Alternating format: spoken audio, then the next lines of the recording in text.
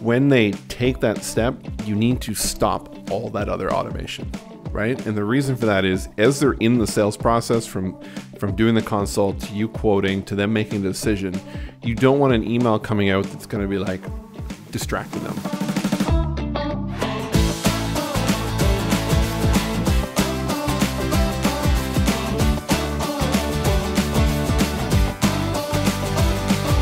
Okay, so today we're going to be talking about a process that I think most small businesses don't spend a lot of time thinking about. Usually hear about this a lot more when you've got bigger businesses and sales teams and things.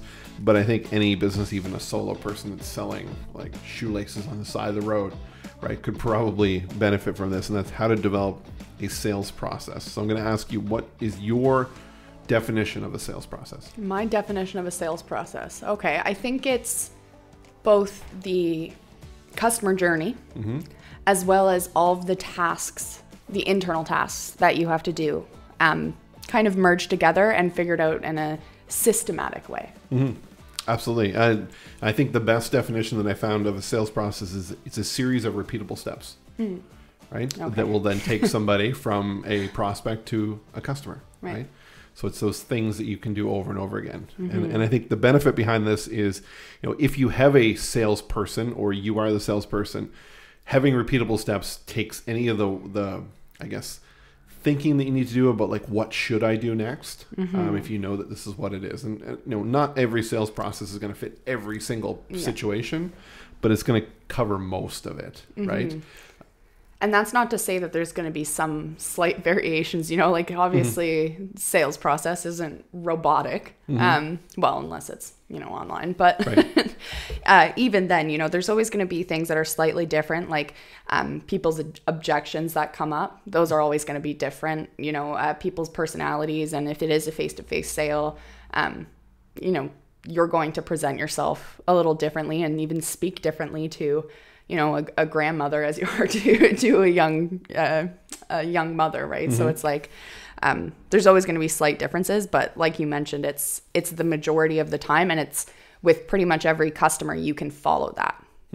It just might have those slight variations. Right. And I was working with one of our clients in the last couple of weeks, and they've been trying to develop what's a sales pipeline, which is a sales process. It's just the different stages.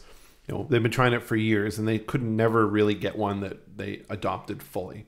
And it came down to is they couldn't figure out when people were either to exit or enter a different stage, right? So they were making it too complicated, or it was too specific, right? And nobody fit those parameters, right? So if you think of it, the first time that anybody comes into a sales process is as a lead, right? Would you agree? Yeah, absolutely. Yeah, 100%. So, a lead could be that they come and they subscribe to your newsletter, or they download an ebook, or they book a call, or, even traditionally they come into your store, right? They're a lead. That's how they come in, right? And that's the bare bones entry part of it. Yeah, absolutely. And I mean, when you look at, while you're in the phase of determining what the internal tasks are, what you are doing as the business owner or your salesperson is doing, when you look at the first step of the sales process, leads, you can also look at it from before the lead is actually generated, right? So it's like, how are you generating the leads? That's right. That's the internal task, right? But it's still all kind of centered around that first That's right. first step in the process. Yeah, your sales process doesn't really start until somebody has taken some kind of action to indicate interest in there. A lot easier to start a process automatically when it's online and they're opting into something that way. And not all leads or prospects are going to buy, right? They're not going to be a fit. So, my recommendation on the next step for that is lead qualified, like qualifying that lead, right? So, and that could be either through like a free consult or like an onboarding survey or something like this, or they take some desirable action that says, oh yeah, they have a business, they can do this, or whatever it is. For your business is going to be different than everyone else, right? But yeah, absolutely. And I mean, that's the phase where most simply you're finding out more information about this person. You're finding out if they meet your target audience. And if the product or service you're offering makes sense for them. Yeah, and our process has been like book a free 15-minute consult, right? It's our lead qualification process, right? We're not selling to them in there. It's not like, okay, we're going in this because we got to close the sale in that call. It's finding out, can we help them? What are their challenges? What do they want? And sometimes people book those consults to try to sell us services. I've had that. But it's always interesting to see businesses that go from lead to try to like close the sale, right? It's a huge leap to make. Yeah. Right. Yeah. And that's something that you need to consider as well as the pace of the sales process. You don't want it to be so slow that they start to lose interest because nothing is happening. But you also don't want it to be so fast that they don't feel appreciated and they feel like you're just trying to rush them into a decision. So there's a very fine balance, and it also is going to depend on your industry and what you're trying to sell. If it's something that obviously is of higher value and is a bigger buying decision, you're going to have to take a little bit more time. Right. But if it's something like, you're selling it in a retail location, that whole sales process can happen in less than 10 minutes. Absolutely. And excuse me.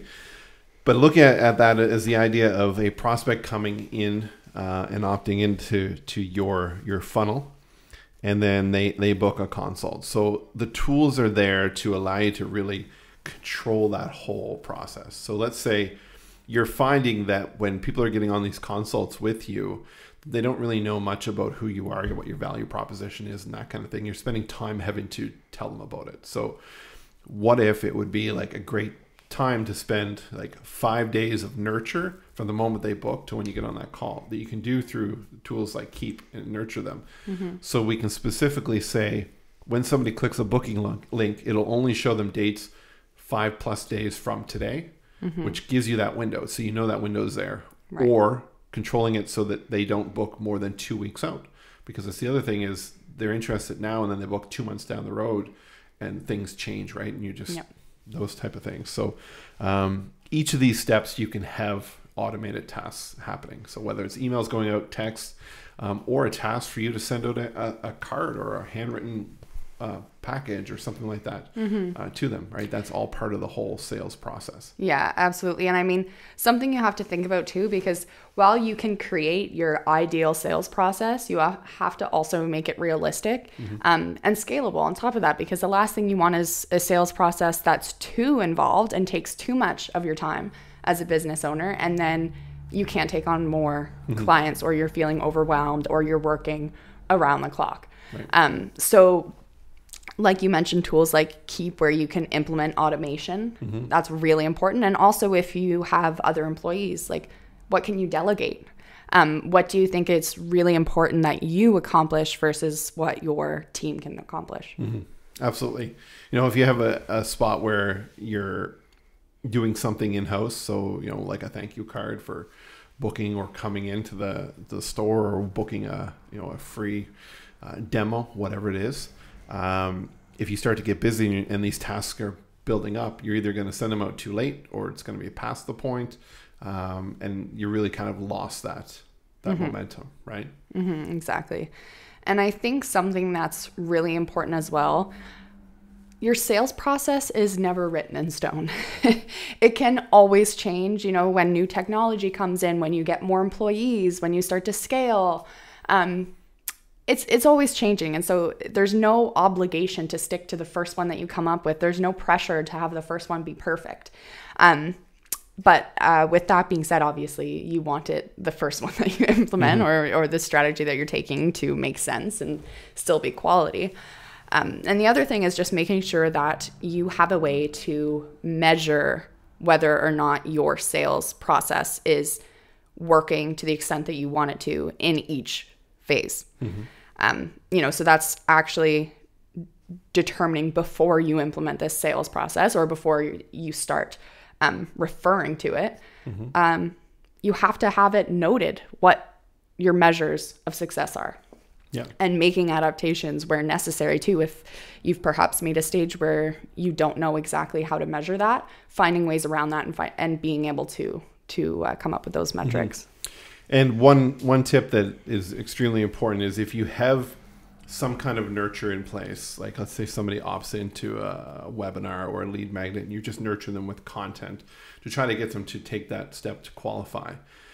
when they take that step, you need to stop all that other automation, right? And the reason for that is as they're in the sales process, from doing the consult to you quoting to them making a decision, you don't want an email coming out that's going to be like distracting them, right? Sending them into like another like upcoming webinar or pre-recorded thing, and then they just kind of just go in this loop. You basically just want to stay quiet and have that conversation. And if they close, then they go into your like new client welcome and all that kind of stuff. If they don't, they can go back into that other nurture again, right? So that's one of the things that I see sometimes people don't consider, that is stopping your nurturing stuff when people are in that sales process. Yeah, and that's one of those small things that has a big impact, right? Because if you think about it and you continue receiving emails from a company that you already have something set up with, it just leaves a sour taste in your mouth. You know, like it doesn't look very professional. It doesn't really seem very caring on the business end. So again, it's those little details that matter. Absolutely. So what would you say would be the first thing that somebody should do if they don't have a sales process? I think very first is, if they have a customer journey, perfect, base it off that. So look at your customer journey and identify each stage. If you don't have a customer journey, start with your customer journey.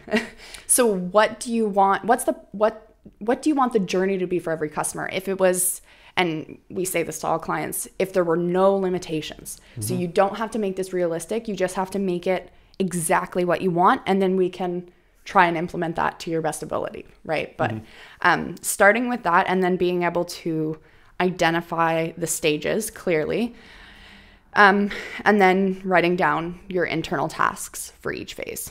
And that might be how you're generating leads in that lead stage.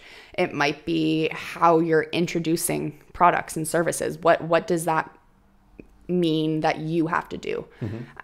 Nurture, you know, what does that look like? What are the internal tasks for that? And then going from there. You know, and also keeping in mind, at what point can the prospect kind of delay the process? So for example, you send a quote or your proposal, and if they don't respond back in, let's say, 4 days, 5 days, whatever you think is an acceptable time for them to like ingest and get through that, you need to have follow-up in place, because then what you're going to do is you're going to get through a sales process. You're going to send all these quotes. And if you don't have the task to follow up, you're just going to forget about them, because you're trying to just keep repeating this going and going, right? So you can either have emails go out and then tasks for you to call.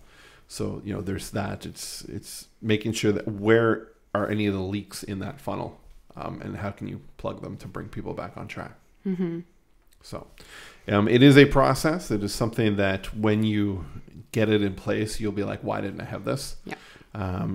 But start simple, start small. And then as you go and you're like, okay, well, I think I could have an extra step in here, then add that one extra step, right?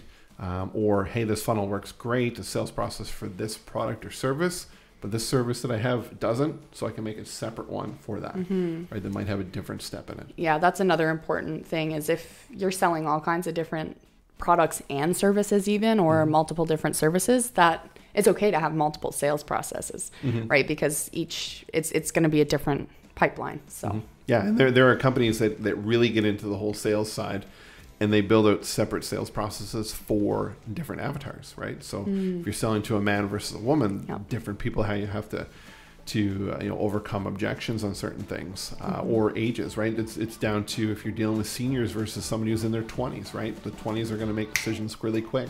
You know, the people who are seniors want that relationship building, right? They need that more of that trust factor, more touch points and things like that. So think of your process and write it down and start to figure out how you're going to develop that sales process is my tips for that.